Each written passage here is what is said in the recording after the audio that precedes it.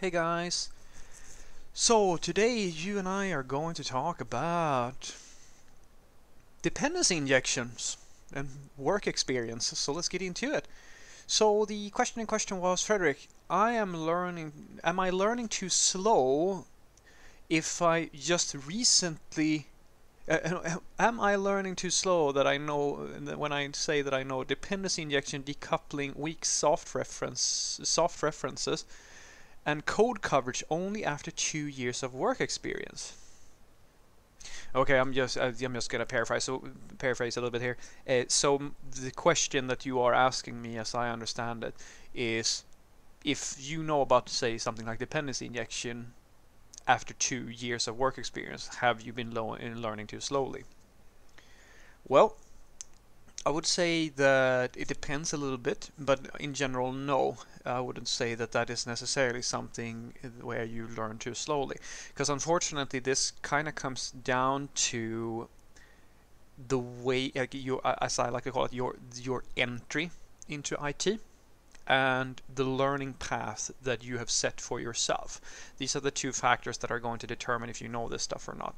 I made a while back a video about domain-driven design, and I pointed out in that video that the idea of domain-driven design is not something that is obvious to everybody in IT, because the concept and the literature that is associated with the concept is almost a Bible-like text in, say, the Java community or in the C# community. In certain communities, this is part of it's one of the core texts for that community. But due to the diversity in IT and software development, that's not a given. There are concepts in other languages and other communities that are like core to that community, but it's really not taken any foothold somewhere else. Just as you have different values and different types of government in different countries, it's the same thing. Like, each country values things differently, so things work a little bit differently. So something like dependency injection, well, the fact that if you've been working in, I don't know, say PHP, as an example, just very simple PHP development for 2 years, why in the world would you necessarily know about dependency injection? It's not really going to be something that you might be exposed to. But on the other hand, let's say that you were working in Java or something like that, and you use annotations or something like that, or Java beans, etc., etc. Well, that's dependency injection. That's like Java has a lot of history with dependency injection, so it would be something that you would be kind of faced with.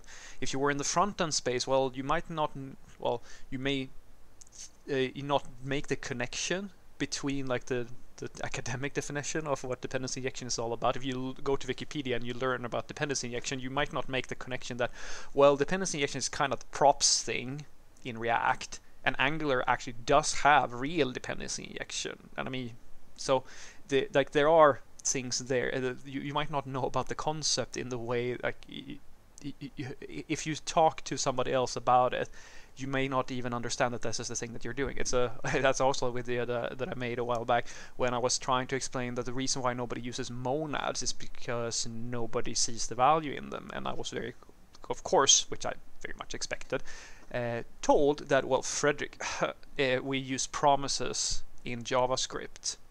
Don't you know that that's a monad? And I go, yes, but if I ask a JavaScript developer what their favorite functor is, pretty sure they're not going to tell me that the array is their favorite one, because they don't, like, using something, consuming something and knowing what it actually is very different. So what I want you to take away from this is that I don't think that it is weird for you to not know about decoupling or dependency injection or soft references and so forth after 2 years of work experience, because after 2 years of work experience, you are at the very best a mid-level developer, someone who can work independently. It's very rare that you're going to be considered a senior software developer or anything like that.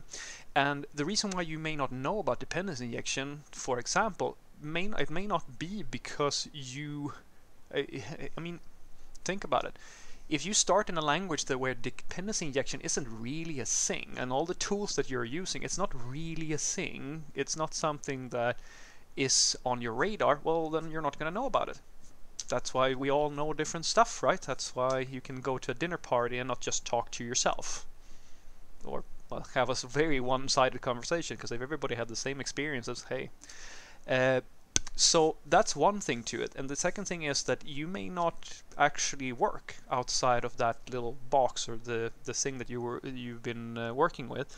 You may not be exposed to the term dependency injection because maybe you're only on one language that doesn't really use it, and therefore you have no knowledge of it because you don't use other programming languages. This is something that comes down to your own learning strategy. If you go very specifically into one thing, or you're very, I mean, after 2 years, so I can't imagine that you've had much time to learn all the things. You simply haven't seen all the other communities and what the other languages are doing, and so this specific thing is not really on your radar yet.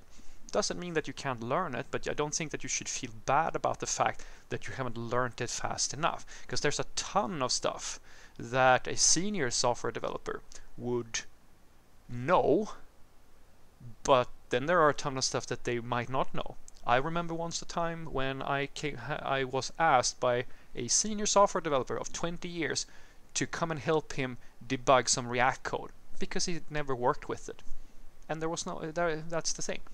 You work with some stuff and some stuff you don't work with, and when you start working with that stuff, you're also going to know all about it.